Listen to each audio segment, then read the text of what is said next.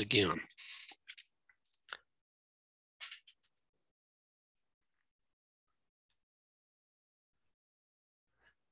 All right, what we're going to do tonight is do a lesson for beginners, essentially, but it's good for all of us because I think some of the things I'm going to present are things we all need to think about. And so I've renamed this lesson a little bit and calling it Preparing to Work with Patrons. And then we'll also talk a little bit about finding where we can go in tree to most easily find new relatives to add to our tree. So it's time to meet with our patrons. So we need to do some planning. And I think we need to start by understanding what our charge is. And I really thought this was interesting that the church has a whole section in their ministering area on churchofjesuschrist.org labeled Minister Through Temple and Family History. And that is really true with what we do. This is what we are doing when we serve as consultants. And so, this is just one of the many ways that we can minister. And like it says here, even something small can have a profound effect. And this is the kind of thing that we are hoping to have when we work with our various patrons. As we pray for guidance, we want to remember the power of temple and family history work to build a testimony and to heal relationships and families. And so this is one of the things that often we kind of forget about as we focus on the family history side of it or the temple side of it, and we kind of forget about the personal side of it and the way this can change the people's lives. I've left the link down on the bottom to where you can find this particular web page. Now on that page, it talks about, actually there's like 9 little windows here that you can click on to go to. But it essentially is talking about the philosophy of ministering to our members and talking about the way we minister, the outcomes we hope for, like blessing others through family history or ministering to families with fun discovery activities to get their interest and meet them on their level, simple ways to find ordinances for the temple, helping parents and youth prepare for the temple, learning about your family, helping others to build family connections. These are all portals to a whole group of articles and presentations and different things that you can look at and explore. Some of them you might want to share with your patrons. And so this is really an excellent page to help us to get the mindset that we really want to have, that our job's not just to do family history work, but to help change lives. And that's really what we're trying to do when we go into a person's home, is to make them a little bit better, to make them a little closer to our Father in heaven, and to maybe hopefully open their eyes to a little bit more of the gospel and its impact, both on this side of the veil and the other side. Okay. So how do we go about this ministry that we're going to participate in? Well, going all the way back to 2016, which is now 6 years ago, the church first introduced what they called Find, Take, Teach, which was a new approved way of teaching family history. The thing that was really revolutionary in this was the fact that this was a one-on-one instruction program, which they asked us to replace the old group teaching system with this one-on-one instruction. And they promised us that if we did this, that things would change, that we would see great changes. And we know that prior to COVID, at least in our stake, that the percentage of people that were submitting grew from like 5% on the average, which was about the church average, 2 to 5% of the members in a normal year submitting names, to over 28% of our stake submitting names. So as we implemented this, we saw that it really did work. And so this one-on-one program is what the church is still supporting in our ministry and the way they would like to see us minister.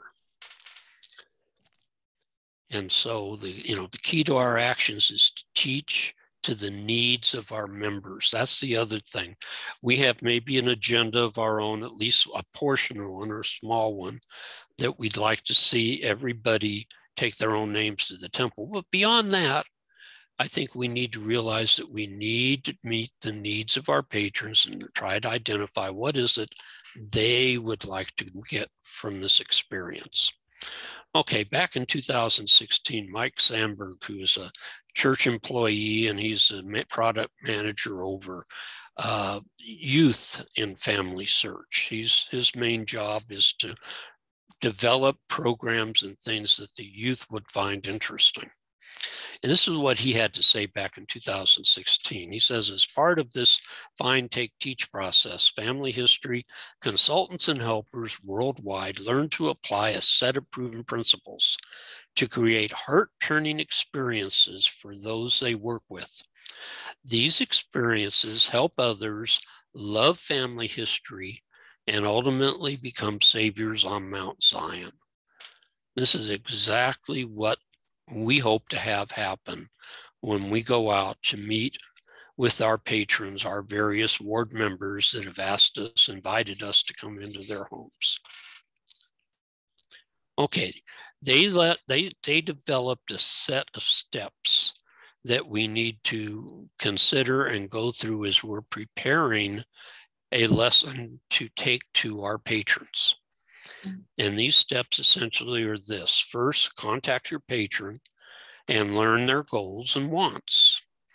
Secondly, to prepare spiritually, because this really is a spiritual experience. Get access to their Family Search account so that you can be their helper and see what they have in their tree. Search their family tree before you meet them so that when you go to meet them, the first time you actually can have something to provide them. And prepare a lesson based on their needs and wants. And then include an invite to them to complete the temple ordinances of their relatives if you find them, or provide them through Ordinances Ready or something like that. And then invite them to share this new knowledge that you're helping them with to others, either inside their family or outside their family. So these are the 7 basic steps that we want to go through when we're preparing a lesson. And so what we'll do is just briefly go through these, starting with a personal contact. When you first contact the person, make sure that they understand that you're a temple and family history consultant. And what you want to do is find out what they would like to learn from you, explain that you'll prepare a lesson for them and set a date where you can get together, and it can either be in person or over the internet at church, whatever works. Whatever works for the two of you will be fine. And thank them for their willingness to engage in family history. In the conversation, you might want to mention that, at least in our stake, the bishops and the stake presidency have a goal that they would like that everybody should try to take their own names to the temple. So you can tell them you're there on the stake president and the bishop's errand. And the main part of that errand is to take names to the temple. But beyond that, you're there to do whatever they're interested in.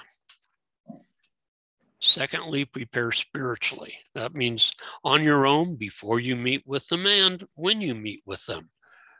Have a prayer and invite the Spirit to come in. And remember that we're trying to change people's hearts. And so as we do things, we want to be inspired by our Heavenly Father to go to things or prepare things that will touch the heart of our patron. And we won't get that unless we actually seek for that. But if you do that, I promise you, you'll have more effective lessons with your patrons. Okay, get access to their account. Now, there's two main ways you can do that.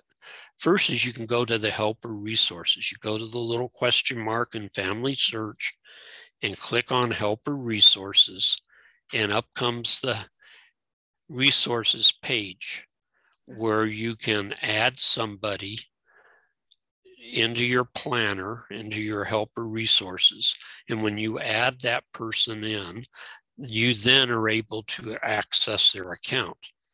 And you can get into this, by clicking helper resources. This will be on the right-hand side of the page. You can click on add someone, and if they're in your ward or stake, you'll be able to pull them up through tools, and it'll send them an invite. Or you can just fill out an email form and it will send the invite to there.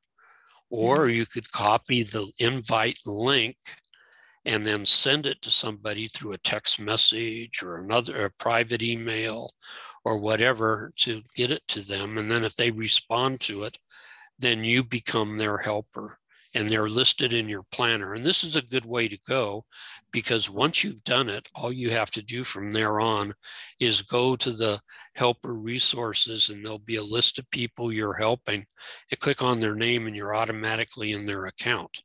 The other option is to use the old-fashioned helper little tool that's at the top of the page in Family Search. And if you click on that, you have two ways you can help them, either through their username and their helper number, or their full name, birth date, and helper number. And so there's two different ways to do that. The drawback with this one is you have to enter this information each time you go into Tree and want to help them and see their stuff. It's a lot more effective to come over here into the helper resources and get access to their account. And there's actually more things you can see about them if you're in the helper resources. So once you have access, now you're able to go see their tree. And then you're in helper resources, you'll see that there are discovery ideas that you can see for this person. They'll have like discovery activities, and they'll have lists of people who have hints and other people that need temple work, things like that. They'll have their tree, which is what you see on the screen right now. There's a place where you can take notes that are for you to view. And then there's also a place here in the helper resources where you can actually do a lesson plan for the people. And so these things are all available for you in the helper resources. And it really does speed things up when you're trying to prepare things for them to have this available. And I really do like the lesson plan thing there, because then you don't have to worry about where did I stick that piece of paper, because it's right there in the helper resources and you won't lose it. You can always print it out and give a copy to the patron if you want, keep one for you. So those are the helper resources that you can go to when you're preparing a lesson. The other thing that's nice about that helper resources is when you are on their tree, if you want to go explore their actual tree, it takes you right into their tree as if you are the patron. So when you're looking at their tree here, you can click on one of the little boxes. It'll tell you who it is. And then if you click on person or tree, it takes you right into Family Search, and it'll tell you right here that you are their helper. Now, that's one thing you need to remember, that if you do this and then you quit helping them and you don't exit out of Family Search and you go off to do your own work, you're still going to be helping them. So you might want to remember that you'll need to X this out so that you're no longer their helper, or the things you put in are going to be put in under their name, not your name. if you start working on your own things. But it's really nice the way this is set up to allow you to interface with their materials and then get into their tree just really quickly. And we'll talk a little later about what I've developed is the easy system for going into the tree and helping find where we likely can find new names for the people that are, trying to develop their tree and get names to take to the temple without just using ordinances ready. Okay, and then the preparing of an actual lesson. I've really found this to be valuable because I find a lot of times I go through and I do research and I find this and that and I find this source. And if I don't write all this stuff down and really have it quantified, when I try to get back with the patron, I'm going to forget what I'm doing. And so it can be a real problem. Keep a lesson short. Try to consider that you're probably going to want to not overstay your stay. So a 30-minute lesson is probably the max. Try to keep it very simple. This is just an example of a lesson for somebody. We'll go through this process in a couple of months with an actual lesson. We'll take you from, step 0 to the end of the lesson and go through that and develop one for you. Okay. Once you've gotten that far, you want to remember that you're going to want to invite them to complete those ordinances. Everything we do is geared towards trying to provide ordinances for the departed ancestors of ours. And if we're not doing that, then we're not really with the program the way the Lord would like to have it. So, do everything you can to encourage the patrons to actually print the cards or share them with the temple.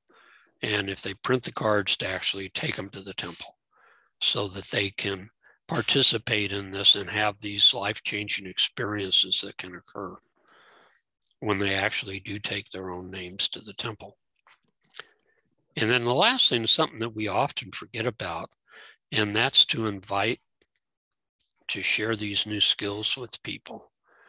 And a lot of times you don't meet with the whole family. You might just meet with the husband or the wife. And once you train them, the goal is to have them start training the other people in their home or any of their friends or family that are interested in it. This is a way to grow the basic program of family history without us as consultants having to do all the work. Teach them how to fish and then have them teach others how to fish is essentially the idea.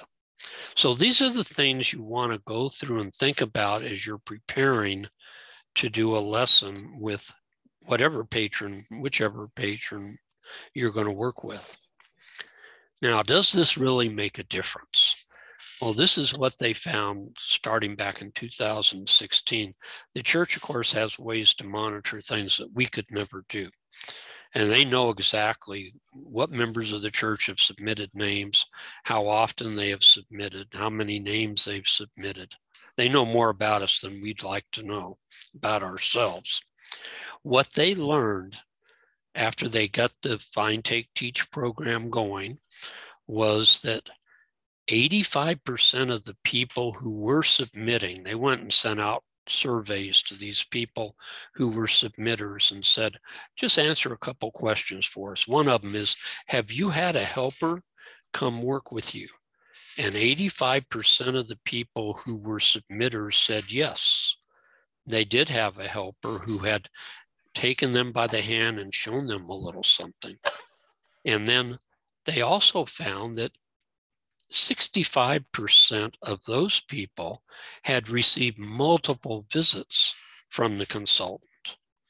And so it really shows the effect and the importance of having consultants and using them to meet with the members. And what I like to do is try to see within our ward, at least, that the consultant, once you meet with somebody, they become your patron. And then over time, you can go back to them and say, hey, how are things going? Do we need to meet again? Is there something else you'd like to learn about? And things like that, so that they know who they can turn to and that they have a real assigned person to help them. Most of these people don't require much help once you get them going, but I think it is nice for them to know that there's somebody they can turn to if they need further help. Okay. Along came the year 2018. Doesn't seem possible 4 years ago that Ordinance is Ready came along. And that really was a game changer. It made things super, super easy to take names to the temple. The brethren, I don't think quite appreciated the fact that we really do need to be careful and go through and check these people. You know, if you're provided with names to take for baptisms or endowments, you really ought to take a little glance at them in tree and make sure for yourself that you feel comfortable with taking that name to the temple. Because sometimes the human eye will see things that the computer doesn't. The computer will think this person's perfectly fine, and the human eye might say, I am not so sure about that. And so it is good to look there, because what tends to happen is if you don't do that, a lot of the people really don't connect very well with these people they're taking. It's just like getting a name at the temple. It's just that you picked it up a little earlier and hopefully it's your family, but it's still, you're not really getting that good connection. That's why if we can slow our patrons down just a little bit and at least have them look these people over before they take them to the temple, I think they'll be able to do that connecting with the names of the people that they're taking to the temple. Now, like I say, make sure you check them for accuracy and things like that. And, you know, some people, like I said here on the bottom, some people, this is all they want, and that's fine. If they don't want to get involved in research, then don't force them. But there'll be other people that would still like to learn something about how to do research. And that's the person that we're kind of gearing our lessons towards, at least these lessons, where we talk a little bit about doing research itself. It's not as good as the hamburger. Larry, your microphone is working. You might want to mute yourself.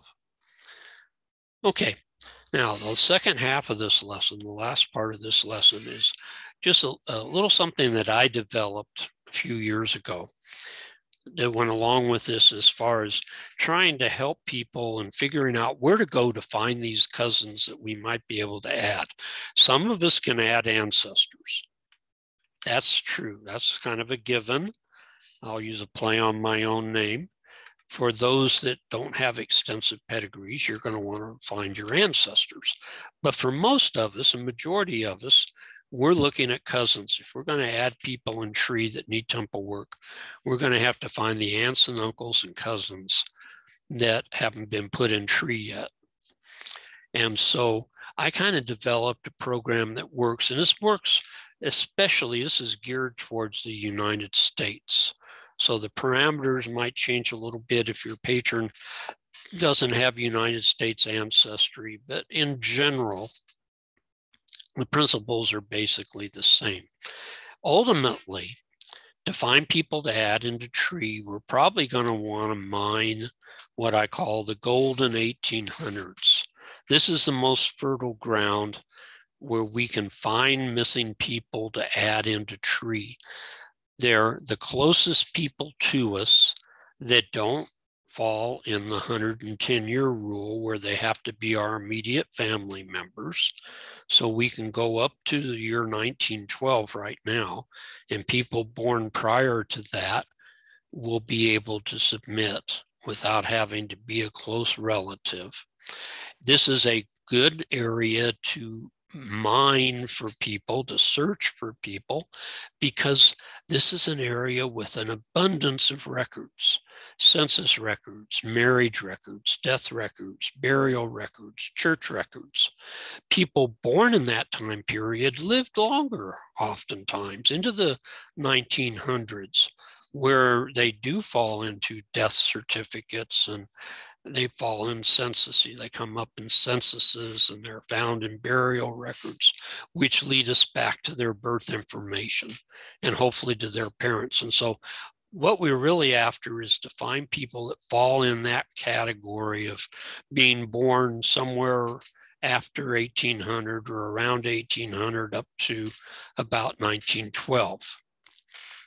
Now, to locate where we're going to physically actually look for these people, we want to go back in our tree. And if we're an old LDS family, we're going to want to go back beyond our earliest church members in our family. Because once they've joined the church and they have descendants, these people have been picked over and picked over and picked over by the family. Because if they didn't join the church, the rest of the family members really honed in on those families right away. So you're not going to find much for the descendants of members of the church. And so you're going to want to go back in time to before they joined the church, because up until recently, the real focus of the church was to do your ancestors. And so the descendants of our ancestors going in time before the family joined the church didn't often get covered near as much. And so what you want to do is to go back in time a couple of generations prior to the time that your family joined the church and start there looking at the descendants of those people, because you'll have a better chance of running into places where the tree hasn't really been fully grown yet. Now, how are you going to know if people join the church? Okay, I've taken flack on this before, but I still hold to it that the majority of the members of the church that are in tree have an ID number that starts with KW. Not everybody, but I'd say 90% of the early members of the church, and even you and I, have an ID that starts with KW. Some of them start with K2. And there's a few other things, but that's one way. If you just look at your pedigree, if you have old LDS lines, you can almost follow the KW IDs back up a tree and know exactly where the church began. Now, there's other things you can do. Obviously, you can look at the people's ordinance records. And baptisms, though, for early members are not real accurate. The membership records weren't always kept, but other temple work is. And so if you see people who were endowed while they were still alive, obviously they were members or baptized when they were still alive. The other thing would be, where did these people live? If they die in Utah or Idaho or Nauvoo or far west, you can pretty well assume they were probably members of the church for the most part. So there's several different ways to identify your ancestors, if they were members or not. And so figure out where the earliest ones were and go back a couple of generations. And this will take you probably to people born in the somewhat early 1700s. Now, you don't want to go back any further than you have to, because I'll tell you, every generation you go back in tree, you open yourself up for more problems with bad records and bad relationships and things like that. So you do have to be a little bit careful about that. Okay, once you've done that, now you're ready to come down the other direction. You've gone back to a certain ancestor. Now you need to find their descendants. And there's a couple of different ways we can do this. One is with a tool that's found right in Family Search, the Descendancy View. So you take that ancestor that you want to begin with, and you change from their pedigree to their descent, and you start working down that descent. We'll do a whole lesson where we do nothing but talk about how to use the Descendancy View to help us find people where we can probably use the hints to add new names into tree. And it's really not that hard. It's not like we have to go out and do a lot of digging around. We'll let the the system and the hinting system, which is generally pretty accurate, to help us develop a list of new names of people that we can add into tree. The other way to do it for finding our cousins is to use what's called Bazilla, a third-party product. And we'll also do a lesson on that and show you how we can use Bazilla to do the same basic thing of coming down through the descendancy, looking for places where we can add new relatives. And when we add new relatives, those are people generally that need temple work. And so this is basically the system that I've developed. It seems to work pretty good. And so I would suggest that if you aren't familiar with doing cousin research, that you do a little on your own and play around. If you don't have Bazilla, the Bazilla program, which you can, there's a free version of it you can download on your own machine and play with it. You definitely can do the descendancy chart in Family Search and have it take you down through the descendants of somebody and see if you can find places where there are people that either have green temples, or if you use the hints, you start adding new names to people. Okay, just try to remember in all that we're doing, our goal is to help others to love family history. And that will happen when they get their hands wet and dirty and start playing around in Family Search. And so this is our goal, which is to try to help turn their hearts by involving them in Family Search. And the next lesson that we have in the beginner strand will actually, like I say, go through an actual lesson and show you how to set it up, all the steps from start to finish. Okay, that's our presentation tonight. I hope that it's helped you get some ideas. Let me turn off the recording.